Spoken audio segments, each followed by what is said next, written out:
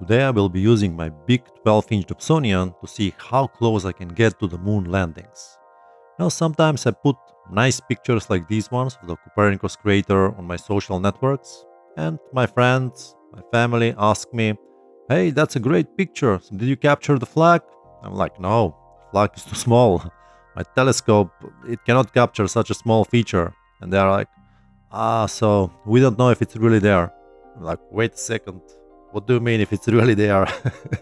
Wait a second. To bankrupt the Soviet Union.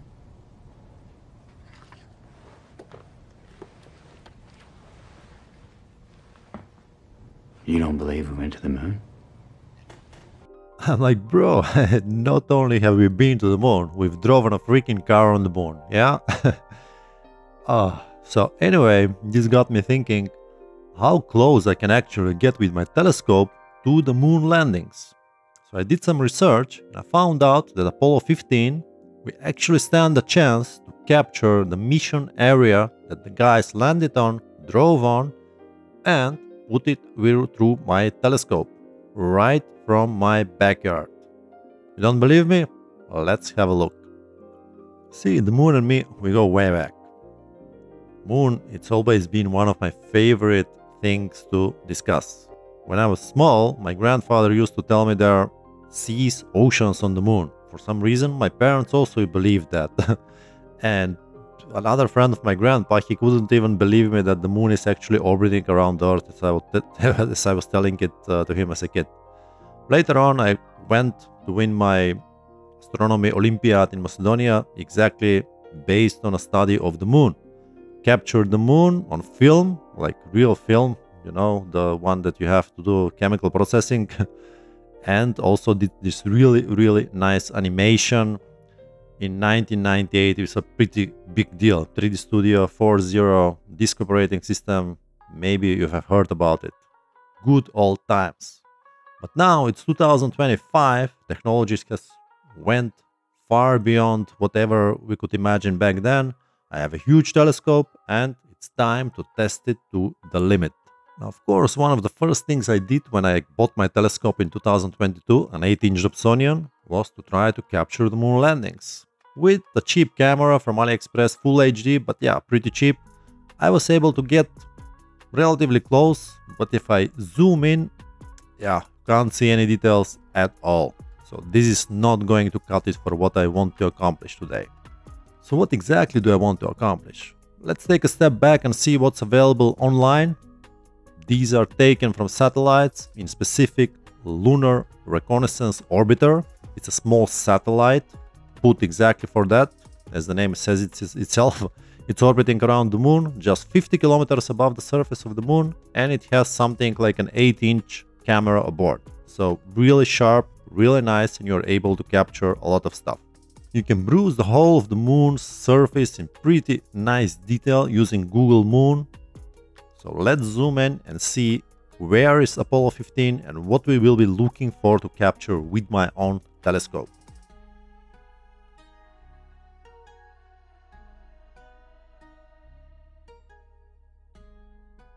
And here is an explanation of the main mission area, what is all the stuff that they left behind, and it still can be captured today by many satellites, including the Chinese. The Apollo 15 landing is nice and easy to find because it's right next to a feature called Rima Hadley. It's a one big snake-like canyon. Here you can actually see a nice 3D animation based on data we have captured of this nice Rima Hadley region. It is believed to have been carved by lava, and that's why it has been chosen by the astronauts as a mission target, so that we can bring some stuff which has been deep inside the moon. And yes, it is true, we really did bring and drove a car over there.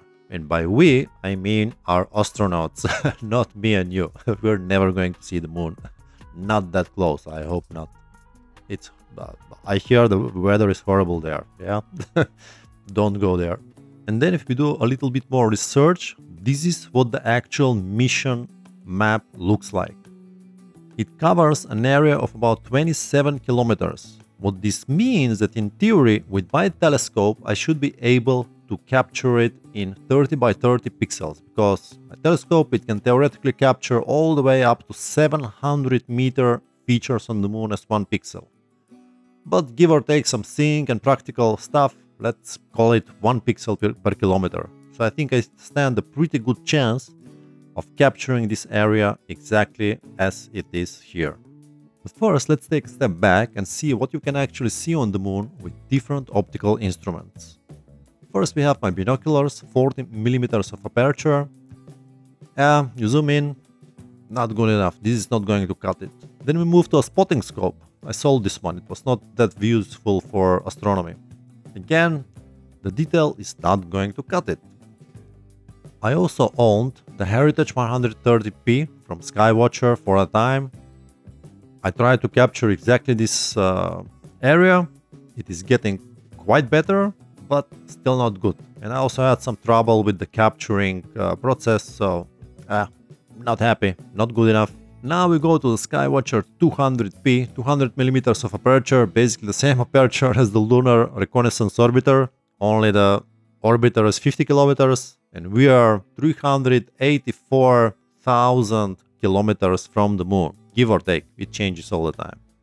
I have a look at one of my best moon shots that I ever did with this telescope, with a full HD camera, granted not the most expensive camera, but also with processing. Zooming in, I cannot see Rima Hadley. A little bit the crater around it, but no, I cannot see it. Okay, this was a day photo. Maybe if we try one of my night photos of the entire moon, this time not much processing.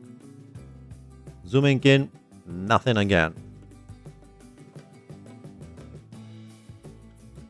Meantime, I upgraded to a 4K camera and took a whole big picture of the moon, 64 megapixel of the moon, but it was single shots, not really processing. Zooming in, again, I cannot see it clearly.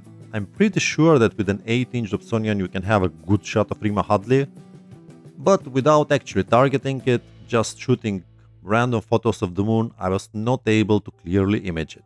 So, before I could try, I sold the telescope, I moved up to a better telescope, to a 12-inch telescope, and now things are getting really serious. First, a wide shot. On the same night that I took the Copernicus crater picture, I'm really happy about this shot. It was a nice seeing, nice collimation, nice everything. It turned out really sharp, but I was not really targeting the Rima Hadley. I went in and found it after, and it was not really borrowed as much as it could be. Now here, unmistakably, you can see the Rima Hadley really clear. But when I do zoom in, I'm not entirely able to match the mission map with what is over there. So I think I will need one single try. This time I'm going all in, all out. Going outside of the city for extremely good seeing, picking a good night of good seeing, and most importantly, I'm targeting especially the Rima Hadley with maximum burrowing for optimal sampling rate, and we'll see where we'll land. I mean, for the moon, it's not that big of a deal. I could have done it in front of my apartment, but the seeing outside of the city, there are only planes underneath the moon, should be a bit better. Also tonight the seeing should be very nice, so once we are hoping to get as much detail as possible on the moon, it always helps when the seeing is excellent. Let's get down to it.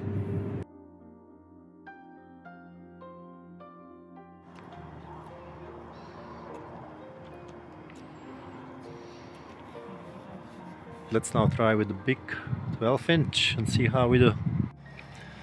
Okay, right now at around 300 magnification, maybe actually 500, it is there. I can see it every now and then, it's showing itself, but after processing we should be able to get it at the maximum sampling rate and the maximum magnification of this telescope. Okay, going home, I think I got what I needed. The seeing was very nice. So after processing, I think we are going to see something. Not sure if it's going to be better than my last capture, but let's see. Turn right. Once we are back, we take the actual video that we shot through the telescope, we stabilize it through PIP, Then we take it inside AutoStacker, stack the image, sharpen with Registacks, and we have a really nice sharp image which is getting at the maximum potential of this telescope. And when I zoom in, yes, it's a match. It's a win in my book. I'm really happy with this result. I mean, you can clearly see here it fits, and the mission map is there. Just as expected, the captured area is around 30 by 30 pixels. Nothing more, nothing less. It's just nice when science seems to be working out, right? It's almost as if all you had to do is understand some science and you would have no issues checking out that we really did go to the moon. I'm calling this one a mission accomplished. The shuttle came later, we didn't go with the shuttle to the moon. Go and watch Interstellar, best movie ever, highly recommended. How'd it go? I got you suspended. What? My name is Evel Mechkarov and I approve of this message.